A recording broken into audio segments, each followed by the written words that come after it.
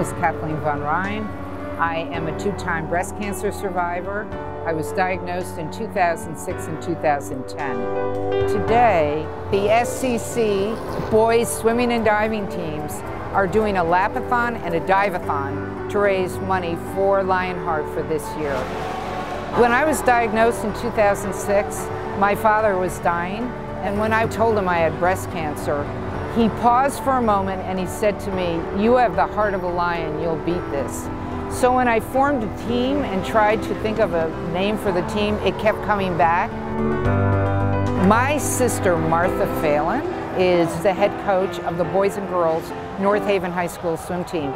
She came up with the idea of fundraising for me, originally just North Haven, and it spread to the entire SCC. And so there are a number of great coaches who have become great Lionhearts and great supporters. When I was diagnosed, I began fundraising immediately for breast cancer. I felt that I stood in the shoes of women who had come before me, who had either entered clinical trials or had fundraised and made my treatment possible and probably better. We're seed funders.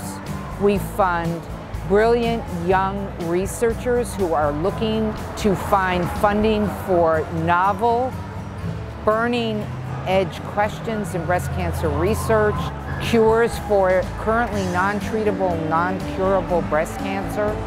Every year, we fundraise a number of events, and with the money we raise, we fund 3 research grants at the Yale Cancer Center for 1 year of research.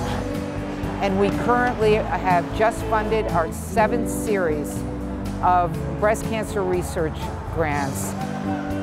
It's deeply emotional for me, and it's also deeply satisfying, because these kids, boys and girls, are the future, and it will be their sisters, mothers, grandmothers, wives, best friends, college roommates who will have breast cancer. I tell them it's their disease along with mine, and together we're making a difference. Great job, ladies! In our lifetimes, in their lifetimes definitely, there'll be a cure for breast cancer.